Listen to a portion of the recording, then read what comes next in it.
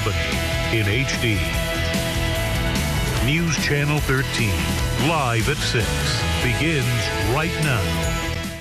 And the leader of St. Peter's Health Partners is stepping down. What he told me today about the Affordable Care Act.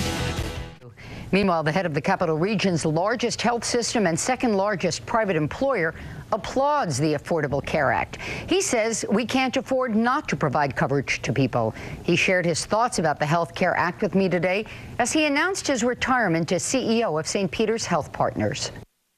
When you look at all this, after everything that went in to getting it to this point, Steve, you think what? All this is the more than 270,000 square feet added to St. Peter's Hospital and the 300,000 square feet renovated during his tenure as CEO, a job Steve Boyle held since February 1993. But it's not the bricks and mortar he's most proud of. I think my proudest achievement is when people say to me who've just joined St. Peter's, they say, "This is an unbelievable place. People are so friendly here. I love working here." So it's the culture. Even as he plans to walk away from the job, he's got work aplenty to keep him busy. It's never done, really. The construction program, the mass facility plan will be further along, but that won't be completed. We'll have about one more renovation to the Macaulay. See the top of it over there? You can just see it. That'll be under renovation.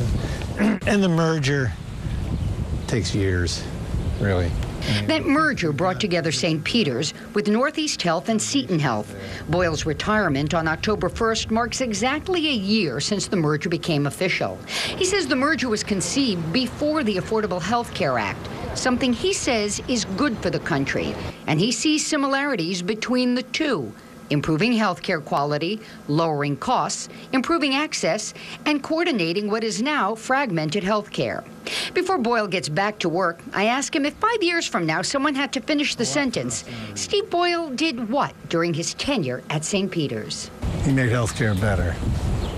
Boyle's got a regret, though. He says that their lobbying efforts, along with others, to increase Medicare reimbursement rates didn't come to fruition.